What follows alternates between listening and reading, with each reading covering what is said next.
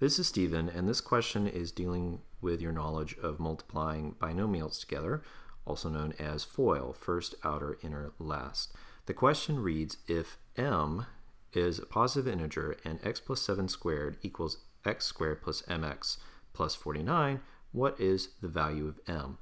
Ultimately, it's testing whether you understand if one side is equal to another, that means that they're going to have similarities where the values are going to be placed. So the nice thing is that this side of the equation, the x squared plus mx plus 49, is about as simplified as it's going to get. We don't really need to do anything with it. But we can do something with the left-hand side, the x plus 7 squared. So let's go ahead and write that out.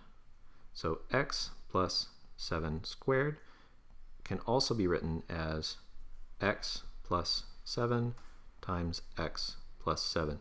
And it's important to write this out so that we can do our operations with FOIL. Okay, so let's start with first. So first are the two x's, are the two first values in this expression. So multiplying those two together, x times x is equal to x squared. Okay, then we do our outers, which refer to this value again and this value here, the x and the 7. So let's multiply those two, 7x. Then we have our inners, which refer to this 7 here and now this x here. So x times 7, also 7x. And then our lasts, so the 7 and the 7, or the two constants. So 7 times 7 is equal to 49. Now once we've multiplied all those together, then we add them all up. So x squared plus 7x plus 7x plus 49.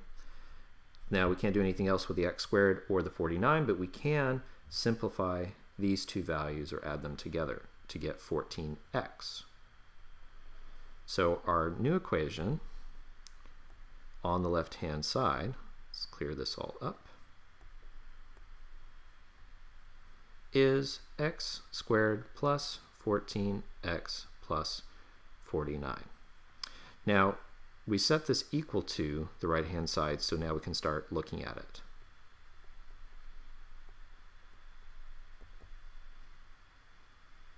X squared plus mx plus 49.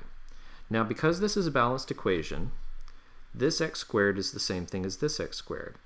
This plus 49 is the same thing as this plus 49. So this 14x versus this mx, we have the x here and the x here. So that means that this 14 is the same thing as this m. So if that's the case, our answer choice is B, 14. Now another way that you can figure this out is just by getting rid of values until you just have the m left. So we can subtract x squared to both sides. Those cancel out. We can subtract 49 to both sides. Those cancel out. And then we're left with 14x is equal to mx. Then we can divide by x to both sides, and we're left with 14 is equal to m.